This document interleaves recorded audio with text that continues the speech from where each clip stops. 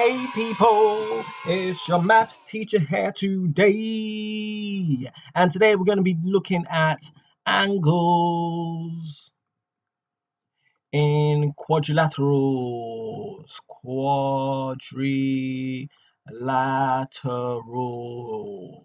Yeah. Okay. So does anybody know what a quadrilateral is? Well, no. Okay. Well, a quadrilateral is basically a four-sided shape. So it's any four-sided shape. So a square is a quadrilateral, a rectangle is a quadrilateral, a kite is a quadrilateral, a rhombus, a trapezium, all those shapes are quadrilaterals, okay? Now I'm going to look at angles in quadrilaterals. What do angles in quadrilaterals add up to? Well, let me use my typing ability. Where is it now? Text. And I want to put it here. So, no, it's not even working. All right then, well, I'll just have to write it down then. Well, angles in quadrilaterals,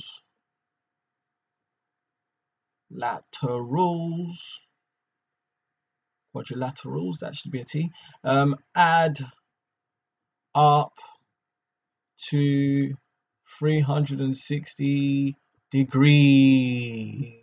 Okay, so angles in quadrilateral, guys, they add up to 360 degrees. Lovely. So when working out or when solving problems that have to do with angles in quadrilateral, for example, you may be given this sort of shape.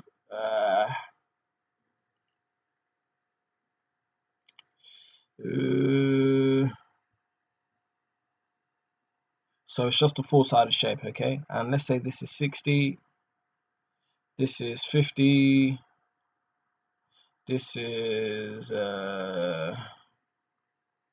just for the sake of it, just saying this is 120 or whatever. And then we need to work out what this angle is here, okay? So we need to work out what this angle is here. What is this angle? Okay, so basically what we're going to do, we're going to add up all the angles that we do have. We're going to add them up first.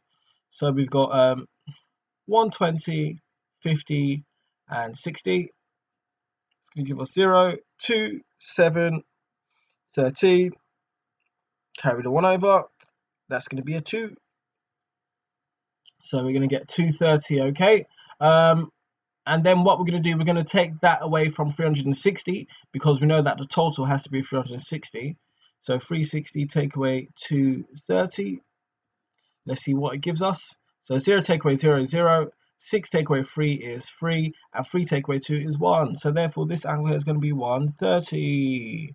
Okay, lovely. Let's do one more example.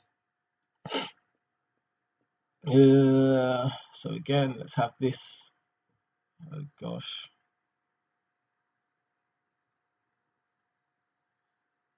It's a four-sided shape, so it's still a quadrilateral.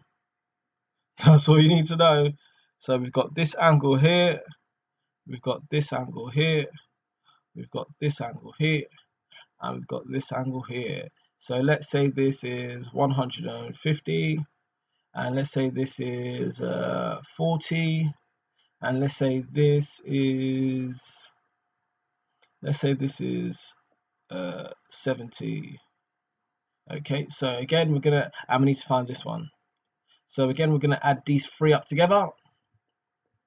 So 150 plus 40 plus 70. Let's see what we get. So we're gonna get 0. 5 plus 4 gives us 9. 9 plus 7 gives us 16. So 1 here, so the 6 there, and the one little 1 there. So 1 plus the 1 down here is going to give us 2. So 260, and then we're going to do 360 take 260, and that is actually 100. Okay, so this angle here would be 100 degrees. So I forgot to put the degree sign on there. Okay, and now we have special cases. So for some quadrilaterals, I'm not going to go for all of them, but for example, a square and a rectangle that basically look like this.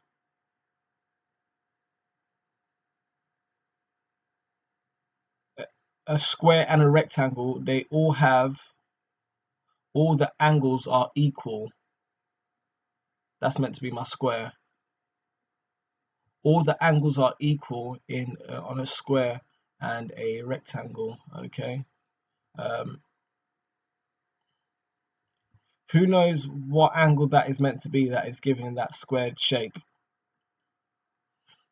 It's actually 90 degrees. Okay, so 90 degrees is given like that. Okay, so in a rectangle, the square, we've got all the angles are 90 degrees. So we've got 90 here, 90 there, 90 there, 90 there. Does that add up to 360? Let us see. So let's do 360 times 4. Oh, I mean, I just done the wrong thing, didn't I? Nope. 90 times 4 I should be doing. All right, the pen's messed up again because it likes to do that. So we've got 90 and times 4. Okay, so 4 times 0 is going to give us 0, and 4 times 9 is going to give us 36. Okay, so yes, it does add up to 360. Okay, as well. So that's the cases for rectangles and squares. And obviously you've got other special cases, such as with kites and other quadrilaterals, but I won't go through them today. Today I just really wanted to go over finding um, just finding